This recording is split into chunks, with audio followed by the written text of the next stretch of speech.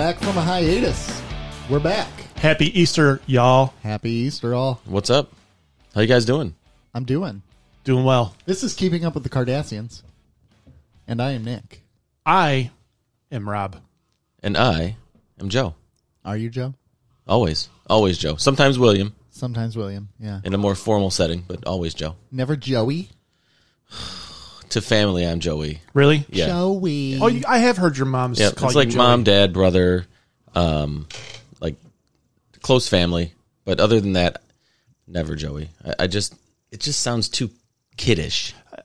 I understand completely. The only Joey that really pulls it off, even Joey Lawrence, always seemed like a big kid. Joey Harrington? Still seemed like a kid. Yeah. Joey from Friends is the only one. Yeah, even though he was agreed. kind of a big Well, he kid, was but a he was still giant kid. still kind of an adult. Yeah, he was a kid. Definitely. But he pulled off the Joey. How you doing?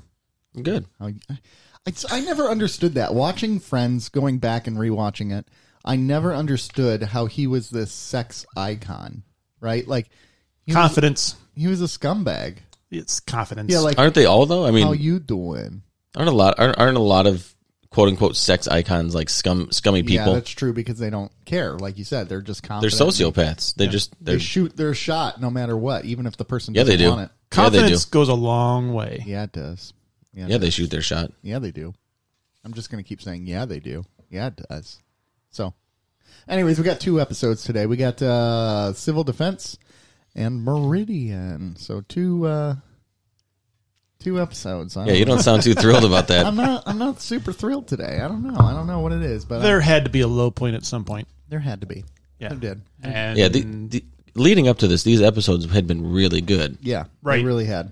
and you got to hit a wall at some point, and Yeah. I think we hit that wall with these two. Yeah, I think so. It's just One more than the other, I think. Yes, absolutely. I think one more than the other. But as a set, I think this is the weakest pair we've had in quite some time. I would agree. So it's going to be interesting to review those, but I don't know. What's going on in the world? What's going on? Anything going on? There's a lot going on, kind of in like movie and pop culture news. Yeah. What's going on? some Star Trek news this week, too. Yeah. Yeah, a new Star Trek movie is in production, but J.J. Abrams is producing. So, It probably means it's a Kelvin universe. so it's probably the sequel, right? That they were going to do with the time traveling arc. Either that or the Quentin Tarantino version. I don't think that's ever going to happen. Yeah, either do I. No, Did you know about that? No, I haven't seen any of the new movies. No, you hadn't seen any of them prior to the show. So, what is your point? Tarantino had wanted to write and direct a Star Trek movie. Hard pass. So he wrote one, and Jesus Christ. nothing ever came of it. Of course. Classic Tarantino. He wants to do everything. I appreciate the ambition, Yeah. but like focus. Do something and do something really well, because he's really, I think we've talked about it before. I think we all feel like he's lost a step. He's kind of gotten into his own head. Yeah, he's And- too big for his own britches. Yeah, and he's trying to do everything, and he's trying to do too much with every project. I would agree with that. Yeah. And it's almost like at first he was doing these homages to old school, homage. I think so. Yeah, I don't know how you pronounce it, but to these old school films, right? Like that was part of the Western was Reservoir Dogs, right? Right. The old standoff, and but then it got to the point where it's like he was just pandering is the wrong word. No, it's not. It's not? not. It's Okay. not, because I'm right on track with you Because on there's this. some Quentin Tarantino movies I love. I love Kill Bill. I love Mm-hmm. Reservoir Dogs. I love Pulp Fiction. These are all early movies, though. Yeah, Inglourious Basterds was the first one where I'm like, and then what was it? The Hateful Eight. The Hateful Eight. Didn't like it. And then Once Upon a Time in Hollywood. I didn't care for it. Yeah. Still have to watch that one. And then he also I saw something where Margot Robbie said that there was a 20-hour cut of Once Upon a Time in Hollywood. totally I don't that. doubt it. That guy loves the film. I could Jesus. totally buy it. Can you imagine that though? Didn't he do Jackie Brown? Yes. I'm trying to look. Quentin Jerome Tarantino. So my thing with Tarantino is He's from Knoxville. in the beginning, it was he loved all of these like cult movies, right? Yeah. And it influenced him. Yeah. So in his early movies, he had these original ideas, right? And he was doing them, but you could see his influence. Mm-hmm. And once he started doing press for this, he would tell you his influence. So the media picked up on it. And once that snowball kind of got rolling, he, instead of like being influenced, he started really leaning into it and I think pandering is the right word, too hard into his influences, where now they're not really original movies. He's just taking what he likes from these movies and trying to do something a little bit his own style, but it's not too original. Whereas these early films are super original, and they're great, they're classics, but you can see where his influences started. Yeah. And I think he's lost that part of it now.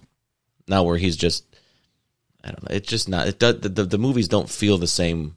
Before, in his early career, you could feel when it was a Tarantino film. Yeah.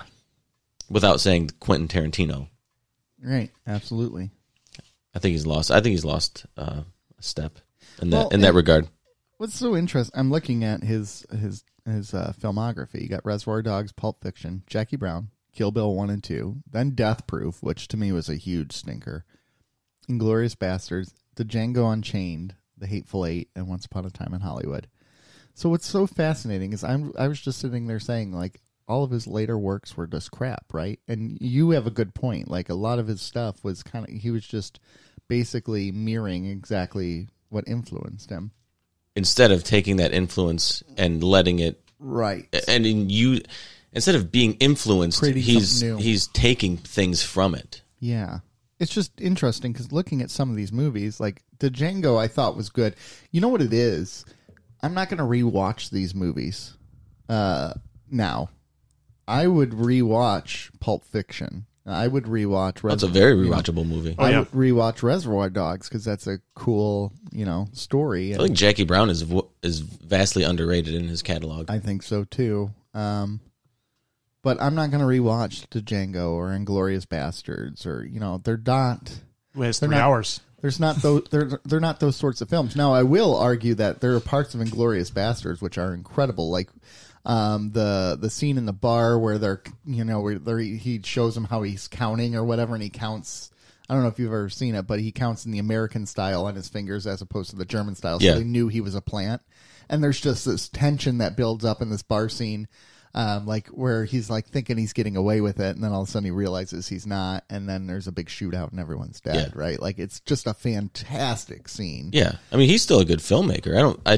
I just think that I think he's a bit full of himself at this point. Well, and even in interviews, if like people always ask him in interviews about violence, which of course gets annoying, but he can be just such a prick about it to people, and I just don't get that. He's an artist. A lot of artists are like that. Yeah. But if you notice in his films, especially in the early films, a lot of the violence is off screen, so it's off camera. So it's not direct. It's not directly so it's violent, but it's not gory. The violence is heavily implied, and it's shown. I mean, you see like gunfire and you see blood splatter, but you don't see someone getting so the gore isn't there. Yeah. But it was he did that on purpose. Yeah. Right. Exactly. And then now it's become more of a let me show it, like in Inglourious Bastards at the end where they're just mowing down everyone. Yeah. And the opera at the end of the movie. Yeah. And they kill Hitler. Hitler had it coming. He had it coming. Spoiler alert. He had it coming. So in that release about the Star Trek, it said Paramount also delayed Mission Impossible 7 and Top Gun Maverick. I saw Top Gun Maverick got delayed till November. And then Mission Impossible was 23? Did I read that right? I think it's 2022. Thank God. They already filmed it. It's done. Filming, so I don't know why they delayed it. But that was the same thing. They're working on 8 now. Yep, they're going to transition to 8 here pretty soon. Yeah. But they like Wonder Woman sat in the can for 2 years. 84. Like the movie's done. Corona, hopefully with everybody getting vaccinated, will be done sometime soon. Right, but they want to recoup some of that money. So let's timing that release perfectly. I don't want to wait after Fallout. I don't want to wait. Yeah. That movie was so good. I haven't seen it. I do want to see Top Gun Maverick in the theater though. Heck yeah. So I'm really excited about that. I'm yeah, going I want to see it in That's IMAX. an IMAX. Yeah, If they had that to Henry Ford, we're going. Yeah, I think I'm excited to Show see field it trip. just to see if they can make a good film out of it. you mean see if it can work 20 Yeah. some years later, Yeah, 25 years later, they whatever still it pull is. it off? I know there was originally a script back in the day, and I don't know if this is the one. Shit, they filmed. 35 years later. Jesus Christ. Yeah, it's a long time ago. But originally there was a script where it was basically like the fighter pilots versus drone pilots, right? And proving who was superior, right? And that was going to be the original script years ago. I don't know what they ended up going with this one. We haven't seen it yet. But so that was like an interesting concept to me. Like, is it the death of the fighter pilot because now you can just sit in a van and... Yeah, I mean, I think the idea can... I think you can flesh out a good idea. Right. And you have established so. characters and... Yeah. I want to say a franchise, but I guess it's only one movie, so how the hell can you have a... I mean, but it is a franchise, I guess. Yeah, it would be. didn't you say before we started recording that you love Henry Cavill? Yes. Why the hell haven't you seen Mission Impossible Fallout then? Because I haven't seen the one phenomenal. before that. Fair. But he's phenomenal in it. He's great. Yeah. But I don't think Mission Impossible is... It's not like... They're not super connected. I mean, they are... But I feel like you could jump in and see one without having seen every single one prior to that. You absolutely could, but there is a little bit that ties into the prior one, just a little bit. Yeah. But if you're only interested in seeing the one, you could do a little reading for 10 minutes before you see the movie. That's get a caught good up. point. Let's just watch it downstairs after this. The last one I saw was Ghost Protocol because I didn't see Rogue Nation. So Ghost Protocol was good. Yeah. I liked Ghost it. Protocol was the one on the Burj. Khalifa. Yeah. Yep. Yeah. Okay. Yep. So, anyways, Picard Season 2 trailer. Discovery Season 4 trailer.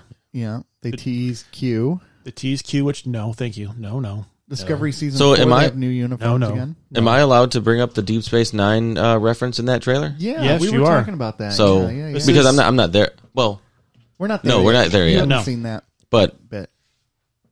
so Cisco, No. not even in like a flashback or a flash forward or something. Don't even read into it. I have no faith. I do. You do? I do.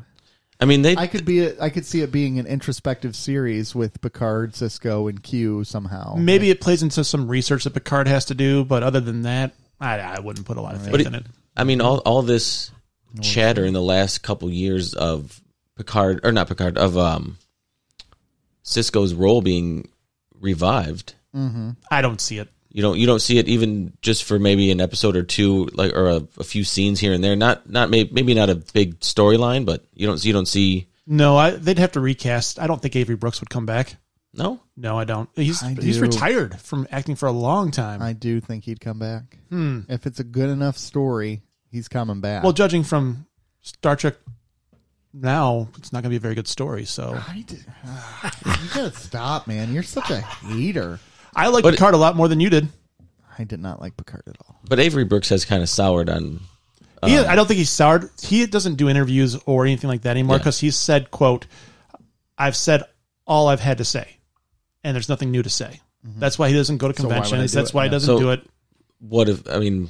I'm sure teams approach him all the time with quote unquote new things to say as Right. Or as podcast. Cisco. Yeah, Avery But- Brooks, if you're listening, he's not.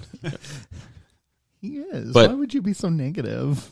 Well, he doesn't do interviews. He's not going to interview with that. Well, maybe he only does underground interviews. there we go. Everyone's underground as they get. Yeah, we are underground. So so maybe if they come to him with a nice storyline, something that he thinks could add to that character arc, you don't think he'd say, you know what, maybe one last time around the block. One last. But if it's only for an episode or two, do you really think that he wanted to invest in coming back for an episode or two? If the storyline is that good, Yeah, why not? I don't know. I put zero faith in it. Yeah. as a new Trek fan, I'm going to put faith in it. A new Trek fan, you're just a DS9 fan because you don't know the other Trek shit. He's seen Star Trek. Hey, I've seen too. I've seen a film, Yeah, it's true. Yeah. and I've seen less than a handful of episodes of the original series. And he's And not also in seen not the in theme sequential order. credits to Star Trek Enterprise. That's right. Yeah, that hurts. It's been It's a painful. long- Road getting from there to here. It's been a long... Anyway, It shocked my system seeing that for the first time. it's not that bad though. No, but when I'm used to like these orchestral, yeah. and then well, it really caused a huge outrage because of that, right? Because it was not orchestral. I don't know if that outrage is the right word, but it drew some concern. People were pissed. And the opening scene with all the shots of Earth I like that part.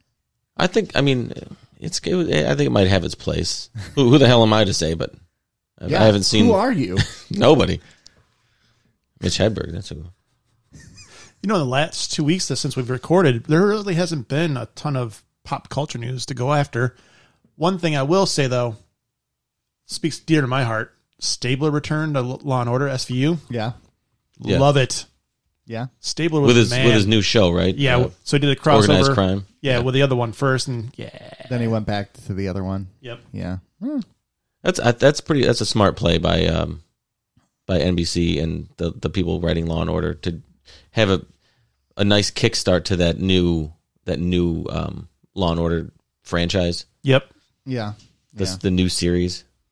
I was a big fan of SVU when he was on it.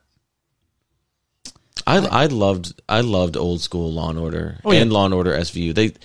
When they were like real gritty, they felt real gritty. Yeah. And they felt like real stories. Now it seems a bit manufactured. It does feel like it's run its course. And 22 years though, that's hard to. Yeah, that's good standard for them though. Yeah, like, that's impressive. Job security for the cast and crew. You know what's happened actually in the last 2 weeks? Godzilla vs. Kong came out. Did you watch it? Oh yeah, I watched it. Eli, did you watch it? No, I did not. I haven't watched it yet. Eli and I I did watch a review disaster movies, right? There's some ridiculous things that happen in that movie, but it's giant monsters fighting, so who cares? Yeah. I think I would enjoy it. It's just fun. It is fun. Like, I don't care. I suspend belief. But, there's some things in there that are kind of hard to believe. Like, it's not really a spoiler for the movie, so I'm just going to say it. But there's a part where... Don't be worried about spoiling Godzilla vs. Kong. Yeah. There's a part in the movie where they decide they need Kong, right? So they go to his island, Skull Island, where he's being observed. Like, they've got him in this giant dome observing him. And the guy's like, I need Kong. And the lady's like, okay. And then they just take Kong. It's like, how does she have the authority to carry around this giant ape, like, for this organization? It doesn't work that way. Like, I need the bureaucracy behind this. Right. Like, well, let me send an email to HR and see who can authorize this. Yeah. It just was, it sounds silly, right? But it's more like, one scene he's like, I need Kong, and then the very next scene is Kong on the cargo ship. So you're arguing that in a movie with two giant monsters fighting each other. That's the hill you're going to die on. The hill I'm going to die on is the fact that maybe they didn't even have control of Kong in the first place. None of them did. Kong's his own man. And they found a way to get him to follow them instead of being like, he's in an observation chamber. And the whole thing about it is they have him in this giant chamber because if he's out of the chamber, Godzilla will know he's there. And then Godzilla will want to kill Kong because Godzilla has to be the the dominant thing, which is like, how do they know that? So it's Godzilla versus Kong versus Mechagodzilla. Yes. Oh, yes. Because that's the name of it, isn't it? I think the film is Godzilla versus Kong versus. Nope. Godzilla versus Kong. Let me look it up. Godzilla versus Kong. That's all it's called. Yeah. Yep. They missed an opportunity. Yeah. Yep. For that extra verses. Yeah, but because the whole Mechagodzilla thing is kind of a surprise reveal, right at the end. Surprise to me, I had no idea. Yeah, well, now you know. They got to fight Mechagodzilla. All right, and they destroy a lot of crap, and it's pretty cool. I'm in. It's pretty cool. Godzilla, the fight between Godzilla and Kong, pretty sweet.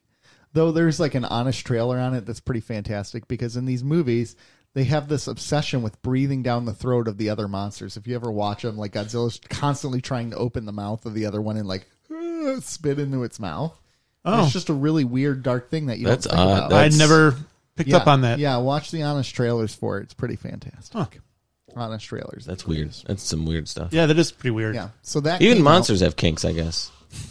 Whatever, to each their own, man. Yeah. Like, and, hey, I'm not hating on them. Just don't shame. Who are we to judge? Yeah, exactly. I mean, they've been alone for a very long time. That's true. Yeah, I mean, poor Godzilla. And I mean, think about it. If we were fighting and I just started breathing into your mouth, you know how weirded out you'd be? I would have an immediate advantage. Yeah, I would just stop. Wait, what? So when Gosling and Momoa are wrestling, and Gosling tries to do that to Momoa, that's his tactic versus Momoa. Yeah, To have a chance. yeah. Well, I think he's just probably going in for a kiss, right? Yeah. I would. Bow, chicka, bow. I mean, either of Momoa is them. a beautiful Yeah. man. So is Gosling. You were Gosling, Team Gosling. you were weren't you? They you were are team- both beautiful men. It's I don't judge. They're both beautiful. I mean, I do judge because Gosling over Momoa, You're out of your mind. Cavill over Momoa. See, that's a tougher argument there. Henry Cavill. He's a nerd. I got to go with the nerd. It's true. Like, he's obsessed with building computers. He's obsessed with Warhammer Yeah. 40K, World of Warcraft. He almost missed his Yeah, Superman. what's Jason Momoa's nerd resume? Jason Momoa isn't much of a nerd. He's more of a hippie. He's like he's a rockhead. He's a metalhead too. Is he a metalhead? He's a big fan of Tool. He's a hippie metalhead. Well, Jesus Christ. Momoa. Yeah. Yeah. Momoa. Just based off that, Momoa. Momoa. Momona. Moana.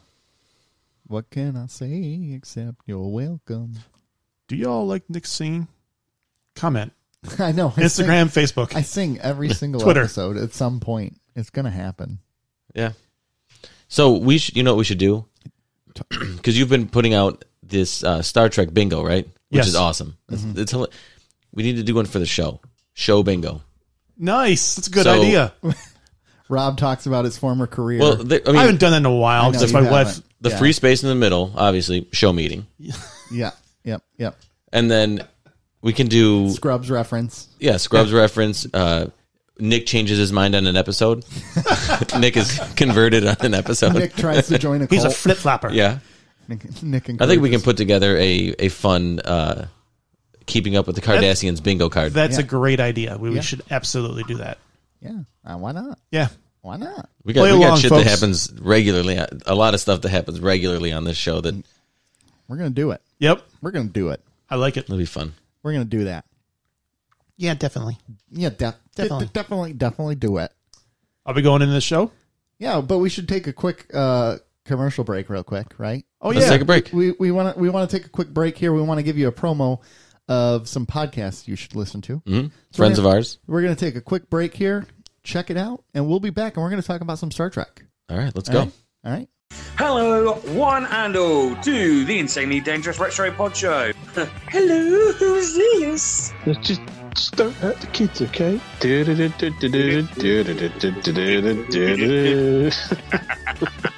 It goes bleh. Who would win in a steel cage match between Andy Crane, Andy Peters versus Neil Buchanan and Tommy Boyd? Buck, buck, buck, buck, buck, buck, buck, buck, buck. Sounds like a scratchy robot chicken. 12-inch B.A. Baracus dolls that You do- didn't really You do go like a with 12-incher. anything. Here we go. If that worked how I think it's going to work, it's going to be bang average. Oh, I'm just over it now. And we're back. So check out those podcasts. I love those guys. They're great.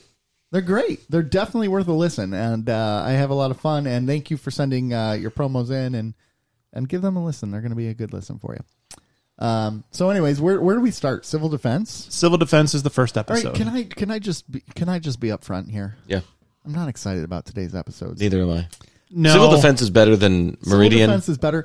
And I enjoyed Civil Defense to a certain extent. I enjoyed it to a certain extent. And even Meridian, there were character moments that were really cool, but the episode as a whole, Yeah. crap. All right, so Civil Defense. Who's going to sum it up? Joe is. Nope. I got it. You got to do Meridian, though. Oh, I like it. You're doing Meridian. my God. Okay, here we go. Civil Defense. Jake and O'Brien are trying to convert a room of the station, a former mining room, to something else. Cisco comes to check in on him and says, "What you doing, boys?" And then all of a sudden, they accidentally messed up the station. So Jake and O'Brien are stuck with Cisco Daddy. Stop with that, man. Not with the daddy. So they activate a station self-defense thing basically from the time when it was Tarek Nor, when it was a Cardassian station. So the station basically thinks it's a Bajoran uprising. So they get locked down. It causes a lockdown in the station, and everything anyone tries to do in the station basically makes the lockdown more and more and more severe. Garak finds out about this, comes to help, and then as soon as he comes to help, Gul Dukat shows up. Gul Dukat hears the message of the SOS basically from himself, from Tarek Nor, and comes in there and tries to negotiate a deal where the Cardassians are back on the station. Well, it doesn't work out, so he tries to leave. Oh, crap. He can't leave now because the station assumes he's a traitor because he's trying to abandon his post. So they're all stuck. They all have to work together in order to get the station to stop from blowing up. By the end of the episode, they do. Happily ever after. I think that's a pretty good summary, man. That might be your best one. Except for the Cisco Daddy. Let's stop with that. Daddy That was a good summary, Thank you. except for those two instances. Daddy Cisco. Is Cisco? Was it because it was Cisco Daddy, or would it be better if I said Daddy Cisco? No, both not bad. in the least. I want you to think about that. I will not. I feel like you're going off the cuff on your reaction, and you maybe need to take a step back and really reflect. No, I take my emotions into it. I just emotional reaction, and that's what I go with. Let it fly. I guess you can be wrong. I fly by the seat of my pants. I guess you're wrong. Shoot from the hip. That's okay. You can be wrong. All of these cliches. So they turned Dukat back into more of a villain than last time we saw him. Because last time we saw him, he was trying to help with the Maquis. Well, but it was going to benefit him. But he seemed more heroic, for lack of a better word, in that episode than he had been the entire series, and now we're back to him being a pompous jerk. And what's interesting is, in both of those episodes, there's a moment where he realizes Cardassian leadership has betrayed him. Right. And they've either gone over his head, like in the previous episode, or they have put in these fail safes for when he inevitably tries to. You all right over there? You okay? I'm listening. Okay. Gosh, there was a chord down. I was trying to pick up the down chord. But yeah, so they have this fail safe. They have these things in place to kind of override Dukat, and he gets kind of power drunk, and he kind of likes to feel a little full of himself. Oh, sure, he up does. to a point, and then he realizes there's people above me who don't give a damn about me. Yeah. Right. He overestimates how important he is. Yeah, his ego is bigger than his actual presence. We all have done that, right? I mean, that's a. No, my ego's accurate. Just kidding. But there are times, right, where we get a little too big for our britches. Oh, sure. What would they do without me? Thank God for Joe. They would move right. Thank God for Joe. Everyone's replaceable, right? I mean, everyone's replaceable. Absolutely. Especially Joe. Yeah. Especially. I'm irreplaceable. We did a podcast without you. We could do it again. Exactly. Yeah. Damn, that cuts to the core, man. It does. It does. Remember, we got Jason. Yeah. Oh yeah. Yeah. We got to back up. But It's fine. So it's a bottle episode, essentially. Well, yeah, they needed to obviously save some money. Yeah, it was a bottle episode. So my first big giant problem with this episode, right, was there's a lot of plot holes. So, for instance, they initially try to beam them out of that room, and they can't beam them out, right? First thought, go board the Defiant and beam them to the Defiant. Well, if they're locked in there because of some shielding, the Defiant could do it. They weren't locked down yet. Oh, true. When? Just that room was locked down. Like, initially, the room was locked down, right? The room that Cisco, O'Brien, and Jake were in. Right. And so that they were in the command center, and they said ops. Sorry, they tried to beam them out, and they're like, sorry, we can't do that, right? Because there's a lockdown here on just that. Well, maybe that room was shielded, and they could not get to the Defiant, and the Defiant's transporters wouldn't have worked either. Maybe, and they deduced that already. But maybe they should have said that. Why say something you can assume? No, because I don't think you can assume that. I assumed it. Well, you're an idiot. It makes two of us. I'm starting a fight. Okay. All right. Fine. I'm moving past this. I'm gonna. I mean, there were plot holes. Oh, sure. I'm not a big fan of any film or TV show where The contingency has a contingency that can do like with the Joker in the Dark Knight. He knew that the Batman was going to get him on the road there. He did through all this, and then he had a plan for that, and the perfect plan for that, and a perfect plan for that, and a perfect plan for that, and a perfect plan for that. Yeah, everything had to go perfect. It's Pretty, dumb. yeah, and it's the same thing with the program in this. It had this contingency for this and this and this. Yeah, and it's a bit of a stretch. Yeah, but we are watching a sci-fi show. Made in the 90s. A bit of a belief suspension. Yeah, that you have to take into account. I do like the idea of the station fighting back though. Like that's a cool. Yes. Like I feel like very similar to what the problem with Star Trek Voyager was, is they get stranded in this area, and that's a big focus of the first couple episodes, and then they no longer care about it. Deep Space Nine does that a little bit with the station, right? They have this Cardassian station, they're struggling to make it work, and then all of a sudden they just forget about it. And, I think it should be an ongoing thing. They're constantly struggling with it. It's the same idea as buying an old house, right?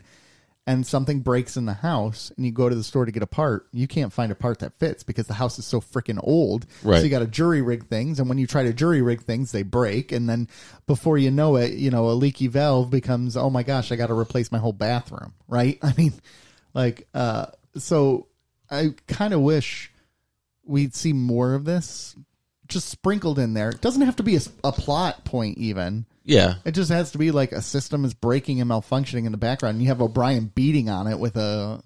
Well, to your point earlier in our show, with O'Brien or with the station having issues, and I kind of implied, well, maybe they just haven't shown those areas where they're still having issues or it's dirty. Right. That's what they do in this episode. Yeah. Yes, they show a lot of the corners and a lot of the parts of the station where you don't normally see. Yeah, this processing area, which hasn't been used for a while, doesn't work. They're trying to figure out a use for it. It goes to the point that it's an old station. Yeah. In the 3 years they've been there, they haven't explored the entire station, really. Mm-hmm. Yeah. And I like that. Yeah. Seeing that. It is a cool plot. It goes back to the point where it says, all right, so it's not perfection yet, which is a good thing. Right. What I liked was... because I get caught up in, like, it's Star Trek, so that's their station, right? I feel like it's a, like a good guy station, right? Starfleet.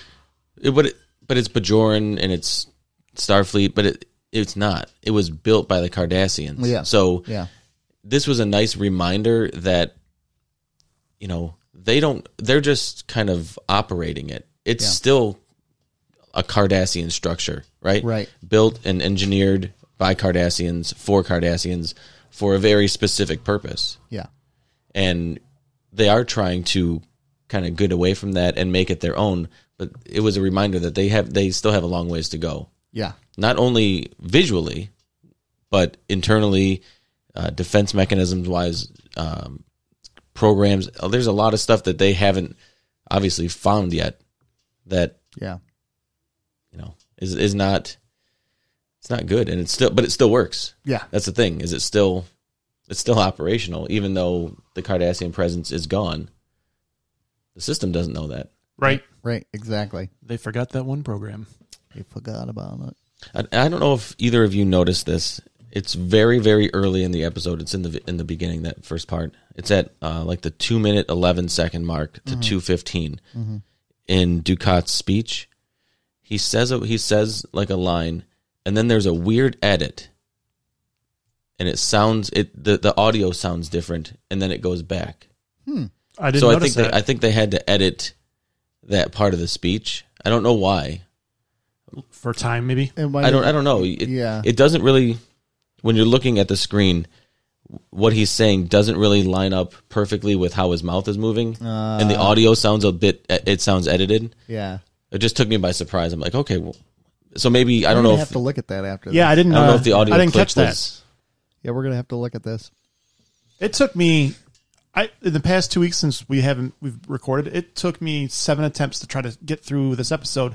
Not because it was necessarily a bad episode, it's just because time, circumstance, whatever. Right. So maybe that's why I didn't catch it, or maybe just because I didn't catch it. I don't know. I set my alarm for 8 a.m. this morning. I watched them both this morning.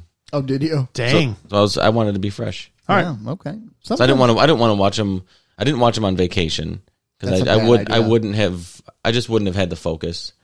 And then I was super busy this week, and I'm like, you know what? I'm gonna set my alarm early. I'll watch them, take my notes first thing in the morning. I'll be super fresh, and maybe I was a little bit over analytical with the audio, but I had my earbuds in, and I'm like, that doesn't. Wait a second, I had to go back. I'm like, that doesn't sound right. Yeah, because the audio, it sounds like it's coming through a TV speaker, and then but for that 4 seconds, it sounds a bit clearer. Okay, gotcha. So you can hear the edit. Mm.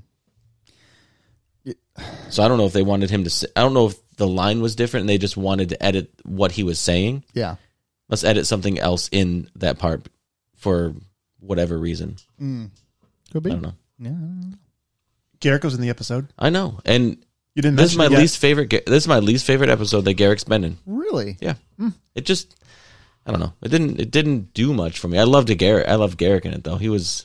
How'd you like Garrick selling Ducat out for having a thing for Kira? I loved it. That was a pretty interesting plot point, right? Like, and actually now over the last couple episodes, they have started sexualizing Kira in a way to people. These two, I think Meridian and I wouldn't say sexualized. I would say involving her in romantic plot points.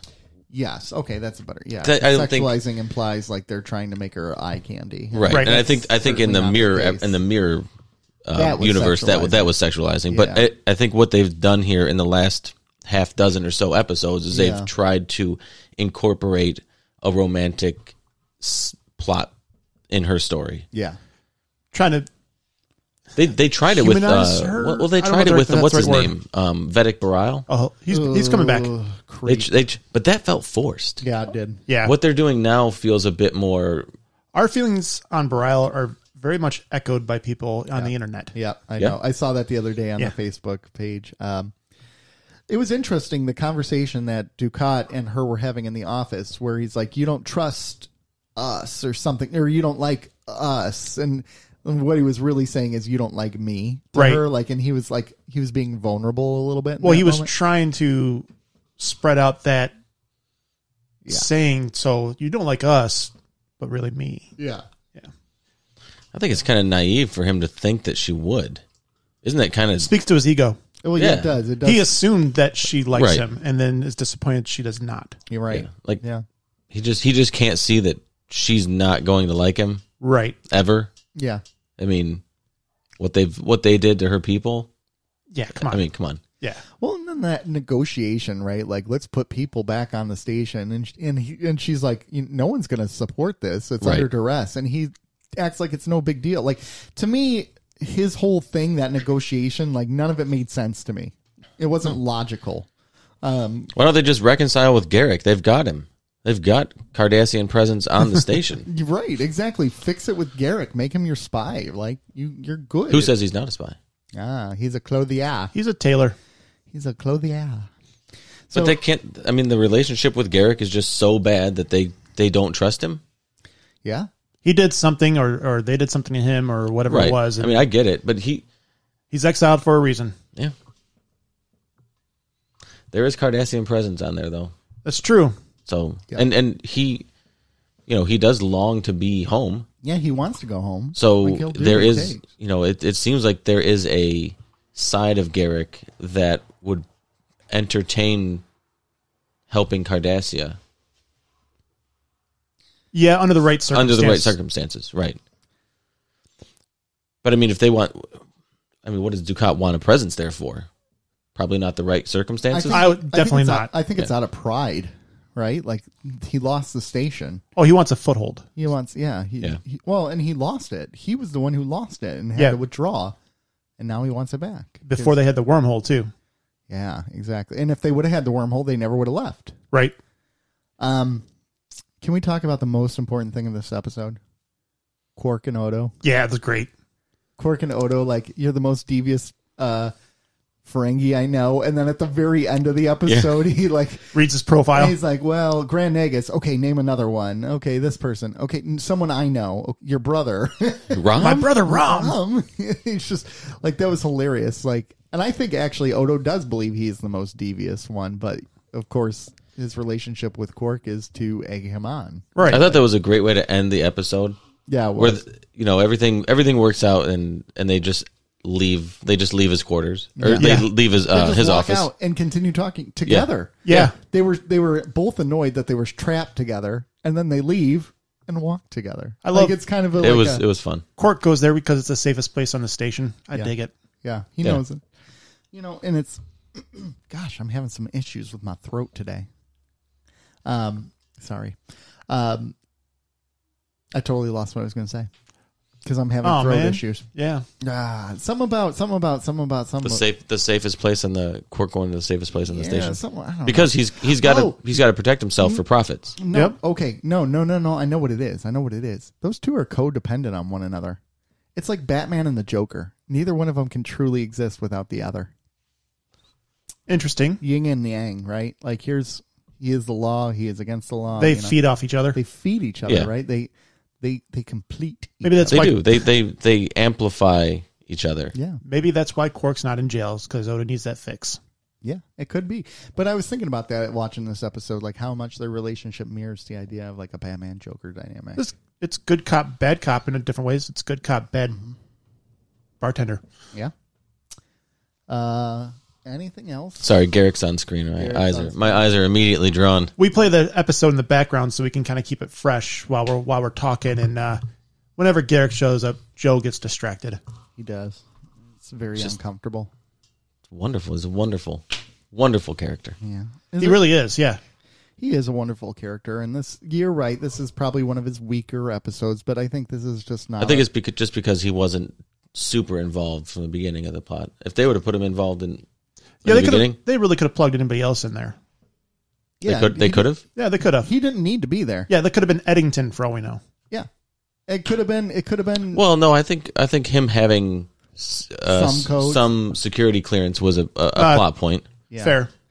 I do like backtracking to Quark. I like how he had higher security access codes. Yeah. Oh, no, that was pretty interesting. Well, if you need a level 7, we can work something out. Yeah, that was pretty good. We another suspend disbelief thing. So, in order to take out life support in the station, all you have to do is shoot a phaser at the station. There's no failsafe there. There's some plot holes. I will say I did enjoy this episode just because it's kind of like a simple guilty pleasure. But you do have to really turn off your logic button a little bit. It's not that it was bad. It certainly isn't a bad episode. It's a fun little episode. It's a fun little episode. Yeah. But I've come to expect more out of Deep Space Nine. There's no substance really to this There's episode. nothing that left me going, again, where's the bigger questions? None of that happened here. Yeah, there's a lot of superficial things to talk about with this episode, but no real deep meaning. Yeah. I don't know. Do we want to move? I think Odo and Quark's relationship, you could find a bit of a deeper conversation there. Right. I mean, you could find a conversation for why, like kind of what we touched on earlier, why Dukat is so disillusioned with the fact that she should love him and Bajor should love him, even though clearly they should not. Well, again, it's an abusive relationship, right? He abused her and, manipulated her, and he's hoping that she has the Stockholm syndrome a little bit, right? Well, it's not to do this, but I'm going to do it on accident. You can take it out if you want later, but a lot of politicians in our world think they should be loved. And they do. Clearly are not, or thought they were the best at this, and clearly they were not. Matt Gaetz, we're looking at you, you creep. I hate him. It's a politics thing. Sorry, people. Yeah, let's not get into it. No, he is just, I'm going to say one thing. I've never seen a more punchable face than Matt Gaetz. Oh, we should do a Mount Rushmore of punchable faces. It's all Matt Gaetz. punchable face. All Matt Gaetz. Matt Gaetz. No, Jim Jordan. I'd punch Jim Jordan in the face. Well, Tucker Carlson.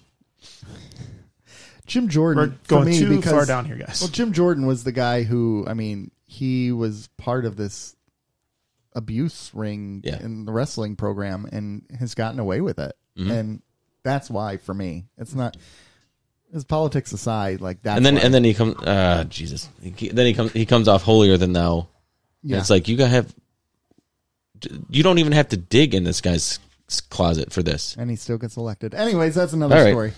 Gosh, we could go down a rabbit hole. We need to talk to what was it? The Muck podcast about that, right? That would be fun. The Muck podcast, girls, Yeah. women, girls is very sexist. About the muckiness of The muckiness. American Yeah, political yeah, system. They cover some really cool stuff on there. And it's not I think they're It's not partisan. Well, I think they lean a certain way, but Yeah, they lean a certain, but they're not. Like, but they do cover they run the gamut. They cover everybody. yeah, well, and they cover stuff from like the 18th century and like Yeah. they're all over the place. Yeah. So. Anyways, They covered Kwame. did Did they they? cover Yeah. Kwame? I haven't They seen. covered Kwame Kilpatrick. So did you guys know on Instagram, I post Detroit stuff semi-regularly. Mm-hmm. Some dude yelled at me I saw this. because we put a Detroit-centric riff about the Southfield Freeway. Mm-hmm. And Oh, this is like never stop working on yourself, like the Southfield Freeway. Or no, something? it was speed It was- limit 55, and it had that The wink from the wink, WandaVision. and Oh The yeah, wink meme. Yeah. Yeah, he yelled at me because this is a fan page and you're doing inside jokes. I go, no, it's a podcast page. For a podcast, we talk about Detroit often because we love Detroit. that's interesting. Because we're here. because we're from Detroit. It's Yeah. a fan page, maybe third, and a Well- podcast page first. Well, technically it's not a fan page. No, it's not. It's a show run page. Yeah. So Well, that happens to post a now lot of Star Trek stuff. if Jason started a page, right? And he did stuff, what I'm saying is if he started a page, that's a fan page. Yeah. Or if Yeah. somebody else, another listener started a page, it's a fan page. And Yeah, we can put whatever. it's we want. it's ours. It took a lot of my maturity to not respond. I wanted to respond so bad. You I should didn't- have. I didn't see that one. Holy crap! I'm actually looking Yeah, it up it's- now because Yeah. anyway. I was like, come on, because I will continue posting Detroit stuff. Okay, so the WandaVision wink meme, my favorite one was around, it was Easter centric, and it said like Jesus, and it said YOLO, and then she was giving the wink. I didn't see that one. It was That's fantastic. I like the one where it's the guy in the grave. It's And it says Jesus, and then Jesus. Jesus is winking. Yeah. It's a trip. I think I have that on my phone, actually. I think you sent it to me. Okay, yeah. That's a trip. Oh, I'll put it on the it's Instagram. oh my God. So The Easter memes were really, really good this year. Heck yeah. yeah. People give them time in their isolation. Come up with some clever stuff. So did you find it? I haven't found it Oh, yet. I it's- can't remember. we what- could do it afterwards. Yeah. Yeah, but the guy was a jerk. I was like, what? Yeah. Who cares? I mean, He unfollowed us. Spoiler alert. okay, great. So what this guy's saying is that he follows the speed limit on every road he drives on, wherever he lives. Well, plus, I put a lot of irrelevant stuff on Instagram. Like a lot. Like the one I put Yeah. on today about Decepticons. Who cares? It's for fun. Yeah. Yeah. It's just to have fun, just to get interaction. Yeah. Just to goof off. Yeah. I see it. I And see Some promote the people show. take things way too seriously. Team Be with Taste- Cardassians. Tasteless. Tasteless. Oh, you found it. Yeah.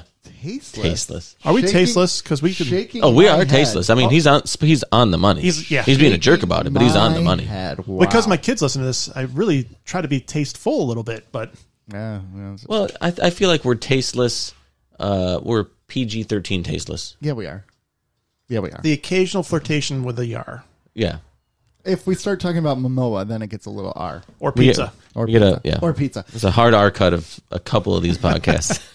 or Yahoo Mail Right.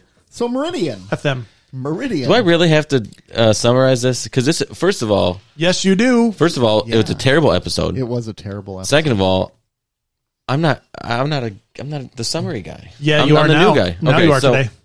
It's gonna be short and it's gonna be awful. I like it. I'm telling you right now. I've said that a few times to my. Never mind. Anyways, All right, so Fact check. fact check, Leslie. oh my god, I came in at the end of the conversation. I didn't hear all of that, and then my brain filled in the rest. And Well, that's the thing. Like I censored myself, but people know what I meant. oh man, oh my god. Okay, so Meridian. So they're on the Defiant, right? And So far, so good. so my summaries are more of a give and take, not a monologue like your guys. Oh my god! So they are approaching this star cluster or something, and there's a planet that appears out of nowhere, and so it's called Meridian, and they go and they talk to the people there, and they don't really exist. They kind of go between dimensions, and so they exist as like consciousness. Mm-hmm. And Dax inevitably falls in love with one of the guys, and they're only there like a week or something, a few days or whatever it is. Yeah. And then they leave for 60 years. 12 days. 12 days, and then they're gone for 60 years into the other dimension, and they'll be back. And they don't age while they're gone. They only age as they're there. So they age 12 days at a time in each rotation. Cycle. Yeah. Yeah. So she falls in love with him. That comes to the end of the 12 days, and she very convincingly, to me, decides that she wants to be with this guy. Okay, this is a time to sum up the episode, not offer us your thoughts. Continue. No. You know what? This is my final summary ever. First and last. At least I'm not chewing or calling people daddy or singing. Well, I mean, of the three, I'd rather him sing. If you start chewing, I'm gonna punch you. Oh my god. Oh my. So she decides that she wants to go with him, but he like evaporates into the next dimension before, and she can't be with him. Okay. And there's a B plot with Odo trying to get a hollow suite of Kira. Odo? Or I'm sorry, Quark trying to. Wouldn't doubt it though. Yeah, true. Yeah, trying to create a brand new hollow suite of Kira for a paying customer who's obsessed with. And is he from the Next Generation, right? No. No, this is the first appearance of Jeffrey Combs. Really? Yep. Okay. So anyway, that's the B plot, and comedy ensues on that plot. That was awful. I think it's pretty amazing. No, it's perfect for the episode, is what it is. Oh, okay. Yeah, okay. I see what you did there because it was crap. That's Yeah. true. I literally put 2 notes for this entire episode. I actually took a crap ton. I took almost no notes. I'm just going to tell you my note. We don't have to go into it. More teasing of relationship between Fu and Kira, which probably should be Odo, but it was a spell check. Dax, Were you listening to Foo Fighters at the I time? probably was. Dax leaving the station for this guy seems out of character. It seems asinine is what it is. Yeah, it was stupid. Those are the only 2 notes I have. Those are great notes. First of all, let's get to it first. Jeffrey Combs' first appearance in the B plot. He was still really good in the B plot. He was fantastic. He was the best part of this episode. He becomes a primary player in Star Trek after this. He takes on a major character in Deep Space Nine. 2. Yes, he does. And then he becomes... He's played a lot of characters, hasn't he? Yes. And I did some research on Jeffrey Combs. He's done a lot of character work for Star Trek. Yes. Oh, yeah. He's and he does Shran in Star Trek Enterprise, and he's incredible as Shran. He does. Jeffrey Combs is lights out. Yes, he is. Is it Coombs or Combs? Jeffrey Combs, I think. I go with Combs, but Is it Combs? yes, so it could be Combs. Okay, that's how I pronounce it. Who knows? We could. I thought he was fantastic in this episode. Yes, he was. He was very, very good. Yeah, he was really Very good. creepy. He nailed it. He did nail it. And the thing that sucks about that is the rest, everything around him was garbage. That's the B plot. I actually kind of enjoyed. But the A plot was so terrible that it made me not like this episode. Yeah. Unlike with Second Sight, I didn't like the whole episode. At least the B plot made me not want to throw this episode through a window. Yeah.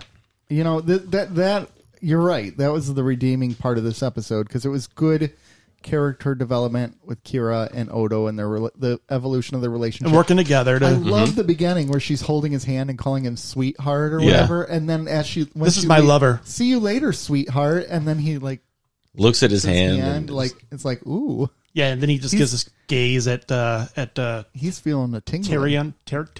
Tyrion. Yeah. So I love that. They're building up this relationship with these two. And subtly. More importantly, they're showing not just the soon to be romantic relationship, possibly romantic relationship. I know, sorry. There's a guy here that hasn't seen the show, man. I know, sorry. Damn. I know. I didn't see it coming. They're also building up that these characters are spending so much time together. These people are spending time together. They're becoming close, right? Right. Kira was not close with anyone, and now here she is, like holding his Right. hand, calling him honey, and like having him in on this joke with her, having him help her create a body image of herself and throw Quark's head on it. Like, Yeah. Right. it's still her body technically, but it really isn't. It's a body double. It's a body for her double. Yeah. because she didn't want to be in that costume because she was claustrophobic from the last episode where she was a Cardassian. Okay. That's a backstory from her Cardassian daddy. Jesus. 8 lifetimes experience in Jadzia Dax. And after 12 days, she wants to run off with this guy. He's not even cute. Wasn't he from Lost? Was he? I think he was from Lost. He was lost on Meridian. This is unacceptable. It is unacceptable. It was really bad. It's a bad And- story plot. It's also bad that Starfleet would just be like, okay, go. That's not how it works, man. You can't just leave. I mean, you could. You No. could. Why? I mean, you could, but you ain't coming back. It was a leave of I absence. don't think she wanted to come back. Yeah, it was a leave of absence, right? Yeah. But like, and then that Cisco was like, well, as long as if this is what you really want, I support you. There's no way. Come on. He would You're- be like, are you serious? Yeah. 8 lifetimes experience, and you're going right down to this little tiny crush. And I know in the past I've argued that Jadzia is different and everything like that, but this is 8 lifetimes of experience, and after 8 days you're going to want to run off with this guy? It's dumb. It doesn't even matter that you're. He had no substance. The character was the guy's character was so bad. But it's not even that for me. It's that because if Joe were in that situation or you were in that situation, we're still not doing it, and we've had one lifetime of experience, right? Like, there's just no logical way a Starfleet officer, someone who's been trained, someone who's taken classes on emotional health and intelligence to become a Trill symbiote, would make this move. It's not logical. It's After a week. after- Come on. Yeah, because they don't start liking each other right away. I mean, it takes a couple days. No, they did. And She has to fall out of a tree. Well, he asked he asked how far down climbing her the- markings went. yeah. all the way. the baby. flirtation. The flirtation was there. I all the way was to there. my toes. But come on. I was curious about the climbing- markings, though. I I'm think sure you were. I'm sure you were, you pervert. but climbing a tree, that's this uber romantic thing yeah, it's like my. Come It's like on. my girl. You for know? grown people. Come on. I wish he would have got stung by a bee and died. And a lot of And the then he can't. He has to wear his glasses. Wear his glasses. so they're on the Defiant, My and, girl. and he's talking to her, and she does the whole collar pull thing. I saw That that. was Yeah. terribly directed. That was a terrible idea to even do that. Yeah. Oh, something we could go down the planet and whatever, and she pulls at her collar. Yeah, I guess we could. That Come on. it was executed poorly too. It wasn't It even was very terrible. It didn't look flirtatious. It looked more like the costume was itching her neck. Yeah, exactly. I mean, there's a way to do that and be flirtatious. That was not. No. Nothing about that plot point was redeeming. I was so upset with the execution, the writing of it. None of it made sense, and it wasn't believable. There was no this is going to happen. That's a good way to put it. It was not believable. Yeah. You give up a career after essentially It's not. 12 days. It's not believable. It's No. not believable. That's a great way to summarize it. It's just not believable. And you don't know this guy, man. Like, again, this could be a cult. She could be joining a cult. She doesn't even realize it. They could be hiding a lot of. There's Yeah. just, and also, aren't there Starfleet regulations about falling in love with the people you're meeting as you go out in space? Like, Well, I mean, Riker, I know, yes, it happens a lot, but like Geordi. I mean, they have all Picard. Kirk. Kirk, but Kirk. it's just Kirk. this is this one's supposed to be different. I don't know. I feel like they do a disservice to Jadzia's character by doing this. I to her. agree. Yes, this is a step back. This is a big step backwards for her character development. It was not well thought out. And in fact, I got a quote from Ron Moore, who was one of the executive producers. I don't think anyone liked this episode. I don't think we did. Everything went wrong. Mm-hmm. And then the guy who they get the effects supervisor, one of those, said, "I don't want to talk about it." It's pretty funny. But back to the B plot, that was funny.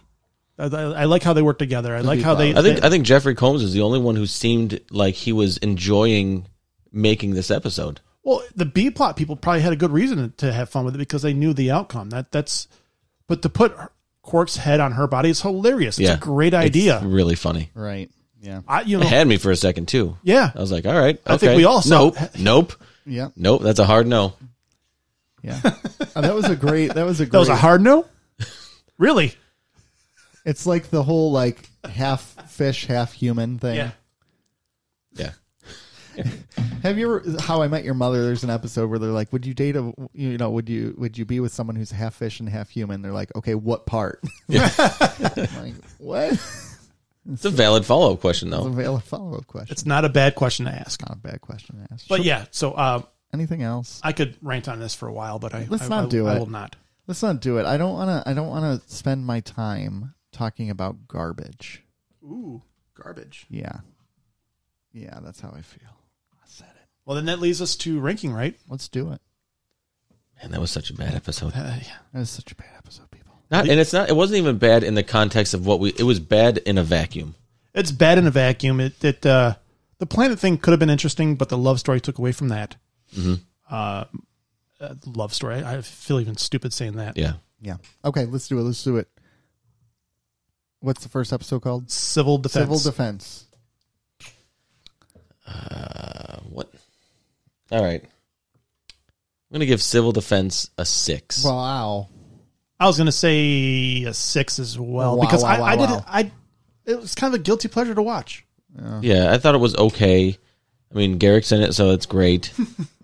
And I do, all the Garrick stuff aside, I really do generally enjoy episodes where Cardassians are involved. I think it holds my attention a bit more. The plots are a bit more involved. And they tend to cast Cardassians so well. Yeah. You do a good job with So I'll give it a solid 6. 5. Yeah. It's average. That's fair. I don't fault you for that at all. No, that's a fair ranking. It's average. I just can't. I can't. Yeah. All right. Meridian. 3. I'm going to give it a 3 as well because I did not hate it as much as I did Second Sight, mostly because of that B storyline. If it didn't have that B storyline, I might have rated it a 1. See, and that's kind of where I'm fighting right now because I want to give it a 2.5. I say do it. But the B story is so good. The B story was enjoyable. 2.5. Yeah. I'm giving it a 2.5.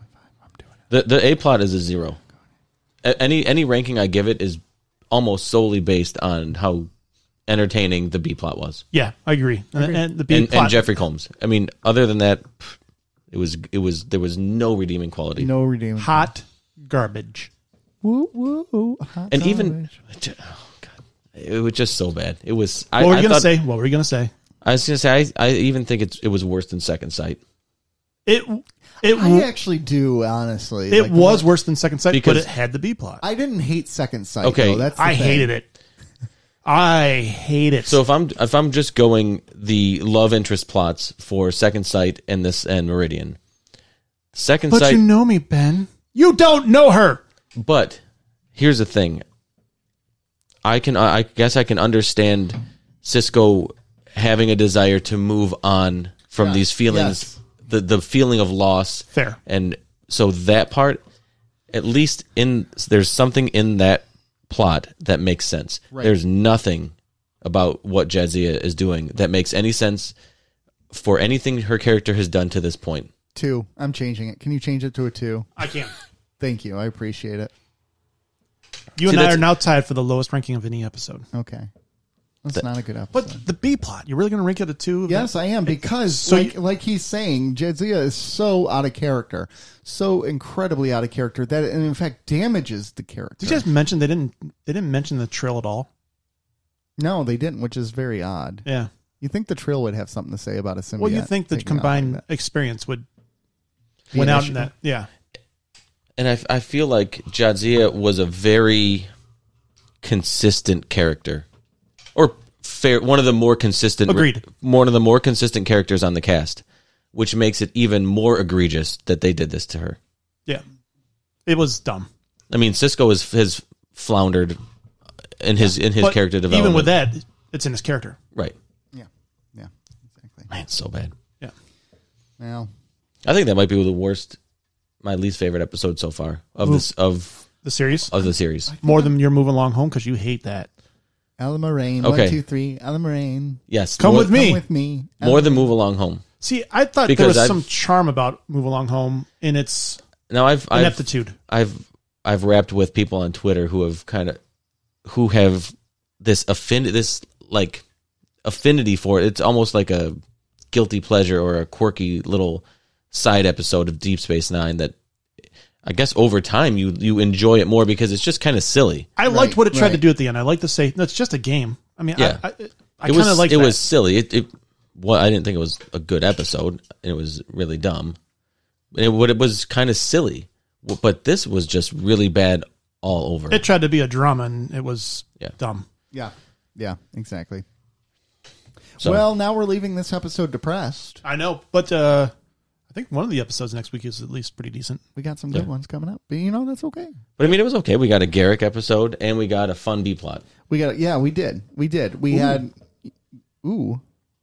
2 do you weeks got? from now, we got someone's. I'm really interested to see what you guys talk about in 2 weeks. Okay. That's 2 weeks from now, though, man. I know. I just looked at my How chart. dare you tease me like that? I like to tease you. This is very This is awkward, odd. uncomfortable I'm staring at eye him right now. contact. Yeah. I feel like Homer Neither just one of us backing is up into blinking. the bush away from you guys. All right. Or Well, towards us.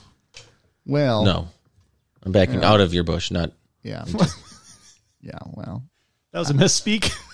that was a misspeak. So if you want more of this, you can find us on Instagram or Twitter Or Facebook. or MySpace. Or YouTube now. yeah. Yeah, go check out. It's just our audio.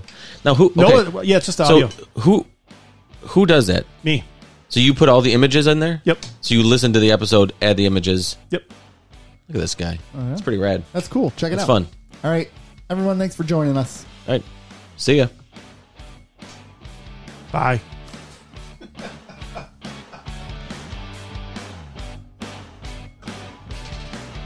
It's the Dad in a Rock podcast. This is Sean. And this is Chris. Join us every week as we give you the dad's point of view on pop culture, And stumbling our way through fatherhood. Dad jokes. Star Wars, Streaming. tech news. Movie news. Listen to lifelong pals tell stories from past and present. Cruise with us into the cheesy every week on Spotify, Apple Podcasts, iHeartRadio, and other podcast platforms. And as always, find past episodes and links to our social media pages on dadinarock.com.